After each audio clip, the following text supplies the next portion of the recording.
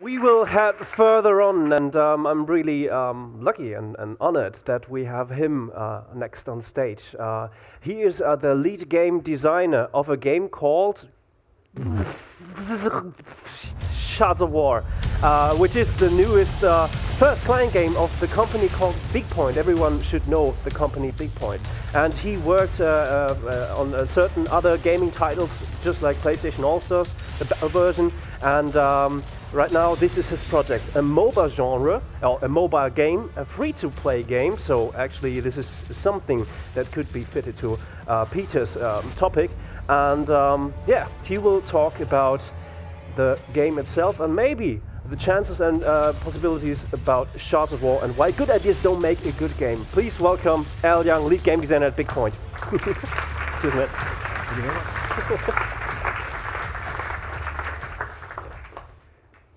Hello, hello, is this on? All right. Well, you've heard some very smart people talking. Unfortunately, it's my turn now, so I apologize.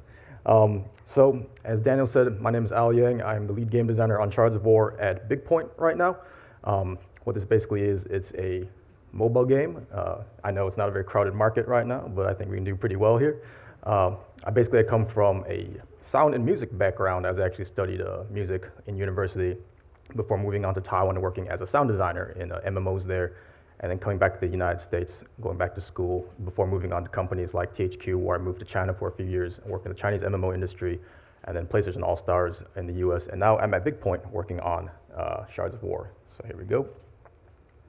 So I'm here to basically talk to you today about how good ideas don't make good games. So all of you guys, the previous talks have been kind of a high level kind of talk, kind of the broader sense. I'm gonna get down kind of the nitty gritty more into the systems right now. So how many of you guys are game design students or designers or really into games? Could you raise your hands just to kind of see a show? So this will be more relevant to you guys. Everyone else, I apologize. I have some more specific examples in here. But this is basically one of the biggest fallacies we're seeing in game design today, which is, hey, this is a good idea, this is a good idea, let's put it together. Doesn't always make the best thing. So the key points I'll basically be talking about today is something I call design divergence, which is basically trying too hard to be different. You see this a lot, especially in indie games, where you're like, hey, we have to be different just for the sake of being different. You see something I like to call the everything pizza, which is what we say is, does a positive and a positive actually make a positive? This is a big deal. Complexity, just because this is more actually equal better. You see this a lot in mobile games too. They do a very, very good job with this. And then borrowing, but is it a bad thing? All right, so let's start off. So, Mercury, this is the game. As you see, Shards of War, the trailer you saw earlier, is actually based off of this game, which came out at BigPoint about I'm gonna say last year. It went into open beta. You can kind of take a look at it. Pretty close to what you're seeing here. Camera, gameplay, pretty similar. But unfortunately, this game did very, very poorly. It was basically brought on to kind of take a look and see what went wrong. From the outlook, it actually doesn't look that different at all. Yes, there's some things different there, but for the core thing, we're basically looking at a very, very close game. So, moving on. This is where things start to go wrong, so I'm gonna give you a lot of very, very specific examples here. Actually, raise of hands, how many of you actually heard of Mercury or played Mercury? All right. I'm sorry, it's okay. Hopefully you guys give the new game a shot. But these are the things that basically went wrong with what we have here. So design divergence, this is again straying too far from the norm, trying to be different just to be different. Have you guys have seen this one? This is basically Brutal Legends, one of my most anticipated games when it came out. Beautiful looking game, great story, great scenario. I think it tried a little bit too hard to be different. This is one of those things where you basically you have a really strong core and you just keep adding on top of it. In this case, this is kind of the RTS elements here for you guys familiar with this thing. But then you see cases of this where this actually works very well. If you guys have played Borderlands, I mean, what makes it really different from any other shooter is they basically took a really strong, progression system, which was basically the Diablo progression system. They put it in a shooter. It was gold. It was something that hasn't been done before, but again, I don't think they were trying to be different just to be different. They're trying to be different because it made sense in this case. And even then, you think this applies to kind of big games, because I'm going to be talking about big games, but this applies to indies everywhere also. So Journey is one of my favorite games. And you look at it and you actually think really closely about it. What's different about this kind of game? Well, the gameplay is really close to actually stuff you've seen before, platforming, kind of adventure games. I mean, the controls, camera, everything. What they really innovated here, though, is basically with the communication, how you communicate with other players, how you're basically interacting with players, not just the world, but mostly players. And this is what made this game very interesting. And I like to use food, maybe you can kind of tell. What they do here is kind of like when you're trying to do design diversions, it's like, hey, I like burgers, I like hamburgers. I'm gonna try to introduce you a new food. It's like, how about try this salad? You're like, no, that's not really my kind of thing. But at this point, you can be like, well, have a cheeseburger. Here's a cheeseburger with bacon on it. Maybe add some lettuce, pickles, tomato, special sauce, all that kind of stuff. You're still getting the core experience, this was that burger, but you're not diverting too much from what the player actually expects and what they're actually used to. You get them something totally different. Oftentimes, it actually works out very poorly. So this is where it comes down to expectations. Resident Evil 5, you guys played this before. Resident Evil is a shooter, is a survival horror game. People aren't really sure, but I'll tell you what it isn't. It's not Resident Evil. This is why this game tanked pretty badly back when it actually came out. A lot of the fans were very disappointed in this because they didn't know what to expect. Fan expectation is just as important when you're kind of diverging from your base game design. And you take a look at stuff like this. This is a Nippon Ichi. They make a lot of very weird games, and you're like, well, this is very strange. You're like, who would play this? How come they keep making this stuff? But that's what we're talking about. It's for a very specific audience. They know what they're building for. They know who they're building for. They're not going to divert from that. They're not going to put these serious kind of horror stuff in there, this very kind of, keep it kind of crazy, keep it kind of lighthearted, because they know exactly what the expectations are for the fans. Sometimes this thing kind of goes awry. Destiny, something I haven't been able to stop playing for a while. Same thing here. That's why you see a lot of polarization here. People like say it's good, people say it's bad. But again, it's not built on if it's actually good or bad. It's built on the expectations on what people expected. They expected basically MMORPG because it was built as that. And basically that's where you get the divergence in what people are actually thinking. So I'm going to talk a little bit on Merc Elite in kind of terms of what happened there. So this is one of the maps you saw from the video, which is our game mode map design. So we have deep and complex maps. Yes, that's great. We basically called this game, the tagline was a top-down battlefield. However, it was pitched to players as a MOBA. Now, actually, how many of you guys are familiar with the MOBA genre, or like MOBA games? Okay, good chunk. So, unfortunately, what we basically did was we built games for the wrong genre. Or we basically already built levels for the wrong genre. Now, how did this happen? Like, what impact did this actually have? So, basically, this is basically one of our maps from Merc Elite. You can take a look. It's a pretty standard map compared to a map from like Call of Duty. Pretty similar design, just kind of looking at it. Look, maybe a little map from Halo. Also pretty close. Compared to a MOBA map, looks a little bit different. And when you basically take a look at other MOBA maps, you start to see a trend in what they're doing with the shape and the design of the map. So we basically took a step back and we're like, okay, we diverged way too much here. Basically, this is one of the things that's like, okay, trying too hard to be different because we want to be basically a new type of MOBA. So we had to ask ourselves, what is this MOBA genre? It's basically a single map. It's a mode developed over a decade. And this is where people do this kind of thing when they diverge. They don't think about the consequences as much.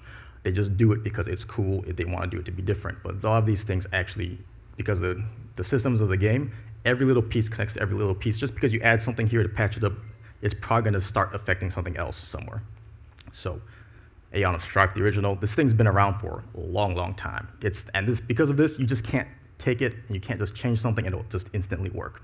So we basically talked to ourselves, what's the core of the MOBA? Progression, clear structure, goals and strategy, constant engagement, PvE elements. I'm just gonna go through this quick. Strategic safety, something that this kind of map doesn't really have at all. So just to give you one example here, on a traditional MOBA map, if you're clear structured, in order to get to the enemy's base, you have to take down these structures, these towers in order. So you always know you're not gonna go all the way and backdoor into his base. You have to go one after another, so the front line of the battlefield is always very clear. With kind of a domination style, kind of like first-person shooter map, you're not really sure. I've captured point A, well, I mean, what's next? C and B are not captured, which one do I go to? What's the right decision? It's very tough for players to make these decisions. And for the MOBA players, this is kind of what they expect. So that's just like one example out of there. So, I mean, the other thing is if you look at domination kind of modes and you look at other MOBA games that have done it, it's like, hey, Infinite Crisis, even League of Legends are really one of the biggest MOBA out there. They did it, they failed, and they had a lot more of those things in there. And it's because of the same thing, trying kind of diverging way too much. On the same time, though, when you do smart divergence, you get really interesting things. So this is Witcher Battle Arena. They also do a domination style game mode, but they did one thing very differently from all those kind of domination maps you've seen in MOBAs. Basically, I can stand at one point and see the other point. At this point in time, you don't have that question anymore of where do I have to go, what the next spot is, because If you're standing on one, you can see everything else. It's very, very clear. So, moving on. Shards of War. What did we do to fix this? The first thing is you kind of see our map. We've diverged. We basically went back to kind of our key MOBA map. And like I said before with kind of the burger example, if you tell someone you're going to give them a MOBA, there's certain things they expect. You have some leeway, you have some play. Like Eric said, you can kind of move around a little bit. But the thing is, if I say here's a burger and I give you a salad, you're going to be pretty pissed. But if I give you a burger and there's like cheese, bacon on there, you'll be like, okay, I'll try this. And hopefully, maybe you'll like that a little bit more. You'll give you something different. That's the key to all of this kind of stuff. So basically, we kept the same kind of classic MOBA map, but yeah, we innovated on there. We added some new things in there. And then, since basically it looks like a top-down shooter, it plays like a top-down shooter, we made it a top-down shooter. And here, basically, what we didn't innovate in what the core game mode is. We basically innovated in how you play it and basically what the controls were. And this is something that no one's really done before besides kind of the sci-fi element. And like I said before, the mobile market is very, very, it's very packed right now. League, Dota, Smite, there's a lot of very, very big guys out there. It's very tough to stand out. But again, you can't just make stuff to be different. To be different, it has to make sense, it has to flow, it has to feel natural. And with the top-down shooters like the old Smash TV, Alien Swarm, that kind of stuff, this felt like the best thing to do. We did it, we tested it, you always prototype this stuff, and it worked out. The game is actually in open beta right now, so if you guys are interested, you can go and take a look. But like Peter kind of said earlier, what we're trying to do here, as you can see with all these esports kind of things, you're not trying to push a lot of money in it, you're not trying to push a lot of players at once. It's a living product, you keep going and you fix things kind of step by step. Basically, we putting it out there, testing the market, slowly fixing things, and letting the fans basically build this thing for us. Because here's the thing, especially with hardcore games like this, you can't force fandom. You have to build something that people like, encourage them, fix the things that they see wrong, and have the fans basically push the games out for you. So, again, small changes, big impact. For those of you guys who play shooters or whatnot, you look at this kind of stuff and you say, hey, one's Halo, one's Call of Duty. To your average player, it's the same thing. One's in space, one's got aliens, one's not. All right, same enough. But the thing is, there's some mechanic changes in there, small enough that basically make these games totally different. And this is the type of spaces we're looking at in Divergence. Enough so that the players, the burger fans, will still get their burger, but it's different enough, but it's still a burger. This is the key to kind of this design divergence. So, next thing, maybe you can tell I like food. I call this thing the everything pizza. Chocolate. I think most of you guys agree it's pretty delicious food. I mean, it's basically royal food for the longest time. Some people don't like it, but it's pretty good. Pizza, also pretty good food. I would say it's in the top 10 of foods, maybe, somewhere up there. But it's pretty good. I don't think people say it's a bad thing. However, you put these things together as they are, it quickly becomes very disgusting, all right? And we're not talking like dessert pizza, we're talking like this kind of chocolate on this kind of pizza. You can mix stuff if you want, sushi and milkshakes, whatever. The thing is, good things don't always make good things.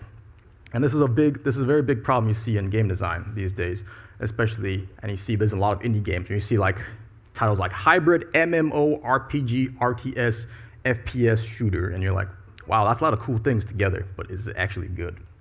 If you take a look, just look, you find tons of these examples.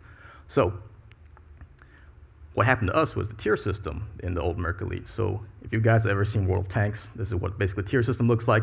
It's basically kind of like a leveling system for you guys. Keep it simple, and there's numbers. Easy thing to remember is the higher the number, the stronger your tank is, period. It's just going to be stronger. So works for World of Tanks. Great. It's also a very good monetization thing. So that's why it's in our game, or it was in the game. So let's take a look at it between Merc Elite and World of Tanks. First off, they just put it in because it works there, it's great, they're making tons of money, so we should use it. Basically, that was what happened there. First thing, 15 versus 15, 5 versus 5, already the median, the ability to kind of like even those players out, already 3 times greater. They have a thing which is permanent damage. We have respawn because we're a MOBA. What this basically means in World of Tank, I have a tier 1 tank and a tier 3 tank, and I fight you, and I do like 50 to like maybe 80% damage. I feel really good about myself. I'm be gone, I'm be dead, but I've done some real permanent damage. In Merc Elite, what happened was basically I'd go and I shoot you. I might be a tier 1 guy, and I might take you down. You're like at 20%, I die. I'm like, wow, I did really good. I'm a much better player than you are. But by the time I respawn and come back, you've basically regen to full. There has been absolutely no impact had. There's also a big problem. They have new unit progression. We have same unit progression. This is every time you tier up, you have a new tank. With us, what happened was every time you tier up, it's just a new guy. He gets an extra skill, extra ability, extra like bag on his belt. Did not work. It just made things more complex without actually changing the utility of these things. which is what this next part is, shifting utility. Like if I was going to a game as like a lower level tank, I could still do useful things like scout, basically scout, figure out like communications, see where the enemy was, like decoy, et cetera, et cetera. With ours, we had a static focus. If you're a damage character at tier 1, you're a damage character at tier 3. It doesn't matter. If you're lower tier, it just means you suck harder. And this is actually one of the bigger things that a lot of people actually forget, which is it's the only of its kind at this point in time when it comes out. People attribute too much stuff to basically saying, hey, it works here, it must be good, but they forget to take into account, like, well, are there any other really competitive like tank games out there that in this space? No. Well, is it really because of this system, or is it because these are the only guys occupying this space? Like now you go into mobile, you're seeing this more and more. But again, it doesn't. Sometimes you got to take a look. It doesn't always work because it's good, and it works because it's the only one occupying that space, or it's the only one dominant in there. So if you don't follow this, you get gimmicks. On the worst case scenario, you get something like BioShock 2, like multiplayer. It's not bad. It's tacked on. You don't need it. You didn't ask for it, but it doesn't hurt the core experience. Worst case scenarios, you get something where you get an adventure game, for instance, where you just have to you have to attack a lot, but every time you attack, you have to wave your arm, and that gets really tiring, really fast. Super, super, super worst case, you destroy the core. So this is Company of Heroes Online. Any of you guys play Company of Heroes? Anybody? A little bit familiar? All right, so this is the online version of this. Worked on this at THQ in China, where we launched this. And something that happened here is basically, we sold units, and we sold units you could only get in the store because it was good monetization. That's the way monetization should be done. As you know, for RTS, this is like playing StarCraft, and like you're like, well, you want stim packs for your Marines, then you got to buy that. Sorry, man. It basically destroys the entire balance of the game, and this is the kind of stuff that happens when you just kind of have a mandate for like monetization, et cetera, et cetera. You have to be very careful because all these pieces connect together. You basically have to be very careful about how they interconnect. It's not just about just the mechanic stuff, but the monetization can affect this really, really greatly. I'm a big fighting game player. Street Fighter Cross Tekken. Came out last year, community is dead. Same reason, just randomly put in some monetization in there. People went back to play Street Fighter 4. It's like 5 years old now because it's not competitive. They basically destroyed the core, the expectations of what that game was supposed to be. So, something called square pegs and round holes. This is where you just can't force this kind of stuff. China's actually getting very, very good at this. We saw this from working over there. We worked basically with Tencent, with Shanda. With the game design, this is Dungeon Fighter Online, making come back to the West, but they do this kind of stuff very well, where it's very natural how basically the monetization basically flows into the actual game. All the mechanics work together very clearly. I don't have too much time to talk about this, but I recommend you guys take a look at this if you want to see how this kind of stuff really works. Or King of Combat is the big one. It basically uses the same stuff as Street Fighter Cross Tekken, but it's hugely successful for Tencent in China right now. It's because of the way they integrate their monetization into the mechanics with the expectations of what the players are getting. So you can research that kind of stuff. So what we did, character tiers, how did we change this? World of Tanks. First thing is, I know, especially for historical tanks, you don't really get much visual difference between them. But on top of that, what you get is, again, we went over this again, new units, you have utility changes, you can change the equipment, so you can change speed, weak spot, signal range, sight, all this kind of stuff you can't do with a mobile character. Because basically when you're building a mobile character, between a first-person shooter character and a mobile character, it's very different. Like you saw on the domination map, you can run in and as one person, I can kill like a group of 5 people, no problem. I'm really good. I'm actually more skilled than you. I got grenade, I can headshot, medic can do this with a pistol, not a problem. Because MOBAs are based on RPG characters, you can't do that. Everyone has a very distinct class. Healer is not gonna be able to kill 3 damage characters. He probably won't even be able to kill 1 damage character by himself. So this is one of those things where you actually have to take these very small systems into account. Again, and as you tier up, it doesn't look too different. But again, with the RPG style stuff, I hate to say, if you give a wizard a gun, he's still a wizard, all right? You give him a shield, he's not gonna be out there tanking stuff. It doesn't work like that. So, these are old character tiers. You saw the tanks and how they tiered up. This is basically literally 5 characters from the old game. So you would have to work really, really hard to basically get that extra belt, or the extra grenade, or the armor, which you can't see because the camera's pulled up over here. And as you added these things, you get more and more abilities, so things became more and more complex. It wasn't just fun, it was just complex. All right, so the character art. It's like, yep, he's getting more and more clothing as he's basically going up. So basically what we did, I'll show you some of the new stuff we did.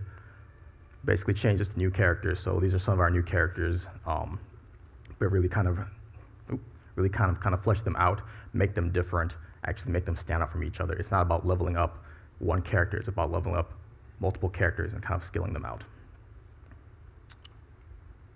All right, how we did this is we shifted all the leveling into our equipment system. So again, same character, different playstyles. This is very important for us. It's about metagame diversity, which is what you saw in World of Tanks. But what we're doing now is because we can't attach to the character, because each character has to be unique, has to be different, you have to attach it to kind of items. So you may have seen this before, like Magic the Gathering, like kind of the World of Warcraft old talent tree, even League of Legends. Just one character, multiple different equipment builds for them. Some better, some worse. But this is basically where we added diversity. And the thing is, sometimes you get players and end up with shit like this. And you know what? That's okay. There's a really good quote I like, which is, you have to give the players the rope to hang themselves with. We can't do it for them, all right? This actually, you see this Diablo in all these like MMORPGs with the talent trees. It's like there's always a best build. The thing is, and if you're a power player, you're always gonna go for that build. You have to minimize the obstacles for people to be like, well, if you're just gonna go online and you look at this build, all right, that's fine. But you have to give them basically the choice to kind of do very strange, very interesting things, because this is how basically you have interesting play in your games. Is again, you have to have play in your systems. You have to have a little bit of leeway. The people want a power game, they'll power game. The people want to find really trolly and weird builds, they're gonna do that kind of thing. This is what makes these item systems and MOBAs so great, really. And the thing here is, like Minecraft, like all these kind of games that have these building blocks, is what we're really doing as game designers. You shouldn't be taking the choice away from your players. You should be building modular systems. You should be building blocks. You should be building tools for your players to kind of make interesting decisions for themselves. Of course, you're going to be thinking one way, but again, those testers at your door, which is your players, they're going to figure out way more stuff than you've ever imagined. So you want to make it as modular and clean for them to discover this kind of stuff. And if it's too broken and it doesn't work, that's the thing about live games. You keep fixing it, you keep patching it, you keep improving it. So complexity for the sake of it. So this is XCOM Enemy Unknown. Sorry, this is the shooter version. Same deal. It's like, hey, do we actually need this kind of stuff in there? We'll actually make it better. This is our next point. Well, it's an XCOM game, so of course you're going to have commands every 3 seconds.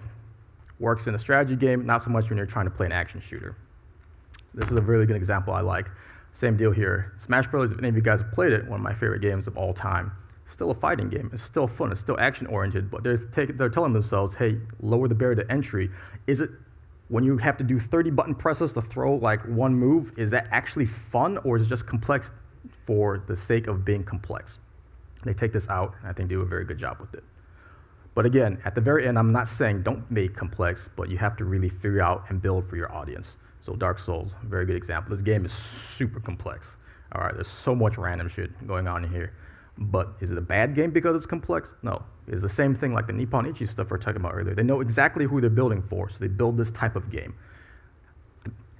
You don't even want to see me drive, so you want to see me play Gran Turismo. Same deal. Like, I don't know what tire pressure actually does for my drift, but the same deal here. They're not trying to build your average racing game. They're trying to build a simulator for a very particular audience. And again, when you're looking at the games, that's what you should be building for your audience. If you're going to make it complex, make the complexity right in the areas, not just complex randomly. All right, and this is where you go, build for your audience smartly. So this is a really nice quote from Henry Ford, which is, if I asked my customers what they wanted, they would sit a faster horse. All right, this is referring to cars, of course.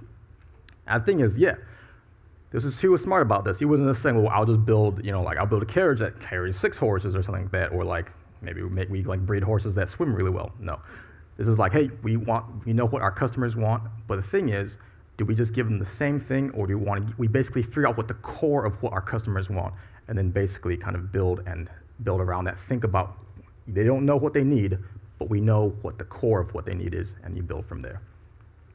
So I think you've seen this video already. I'll play it again. At the end of all that, this is what happened with Shards of War.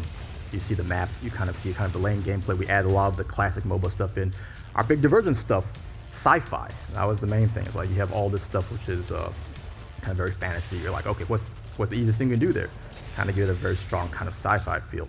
This WASD run and gun kind of action. All right. And just one small mechanic. By just changing this one thing, you get a lot of different things in there, which is kind of like shot blocking and kind of like juking. That's very, very different from the classic one. Loadouts, this kind of our item system I explained earlier. We basically have these jungle minions. We basically automate a lot of stuff, which is basically kind of like lowering the barrier. Like in the League of Legends or something, if you take the bearer and you take basically a buff, you have to do something with it. With ours, basically it's like when you take it, it basically automatically helps you out. We're basically lowering that barrier of entry. There's still smart things you can do about it, but then you actually have like a much easier time understanding what's going on. A little bit more gameplay. As you can see, we brought back the Nexus. The goal is still very clear. You basically have to go from tower to tower until you get to the end. So this thing is, if you're a mobile player, and we found this out basically looking at the data in our initial, we've been out for 2 weeks now in a kind of limited release. We found out basically like, hey, the people that come are the mobile players, they don't even play the tutorial, they just go straight into the game and they start playing because they understand what's going on. What they need to basically take a look at is basically the controls. The Divergent stuff is, the core game is the same. They're getting the burger. They're trying to figure out what this cheese is, trying to figure out what the bacon is, but they understand exactly what they're getting. And that's the key thing. I think that's why we're having success in this right now. So, final point I want to talk about today is kind of borrowing good ideas. This is one of the biggest problems I think we face designers right now. Because quite honestly, we're just human beings. We each have our own preferences. We get easily caught up in this. I like red, I like blue. Let's argue about it, all right? Is one of us right? Is there a reason? Maybe it's just self-preference. A lot of us forget to take a step back and actually look at what you're building. Maybe there's mandates in there. You have to put this in there. You have to have this kind of monetization system in there. You have to be careful, though, because is it actually good for the game? Don't ask if it's good for you. Ask if it's actually good for the game. Is it good for your audience? Who are you building this thing for? But quite honestly, this is also one of the best things to do. And honestly, all I can tell you guys is steal as much as you can. All right, there's no shame in doing this. But the key thing here is make a statement, make it yours.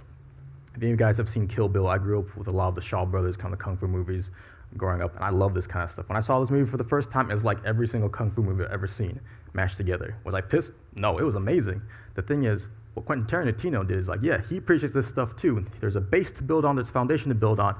You take it, you make it yours, you present it in your own voice. That's the key thing here. It's like there's so many shooters out there. You're gonna make another shooter, you're gonna make another mobile, you're gonna make another fighting game, you're gonna make another action game, etc. There's so many out there. But make it your own. Make it your own voice. More recent example, Guardians of the Galaxy. If you've ever seen the original comic and you watch the movie, it's like light years apart. But James Gunn basically did that. He took it, he made a statement, he made it his own. But again, make sure you know what the impact is, because like one little small change turns the whole game around. From the outside, it doesn't seem much, like the trailer you saw for Mercury, trailer you saw for Shards of War, doesn't look like much, but it's a huge difference for the players there, especially if they're burger connoisseurs. They know what type of food they like, and they have very particular tastes there. So, again, don't force innovation.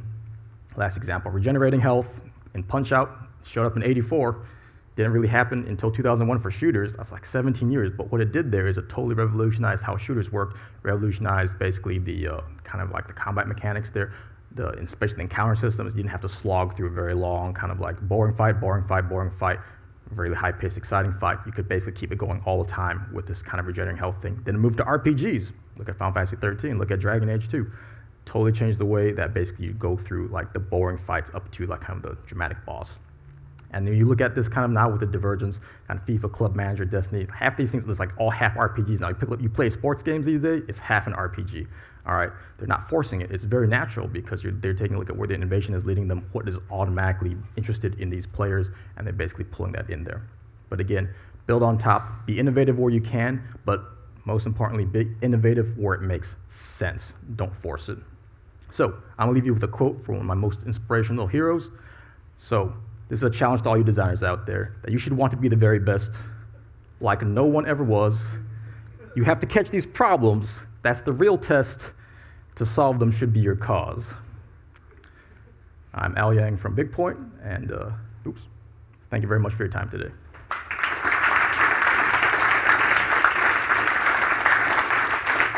Thank you, Al. Nice.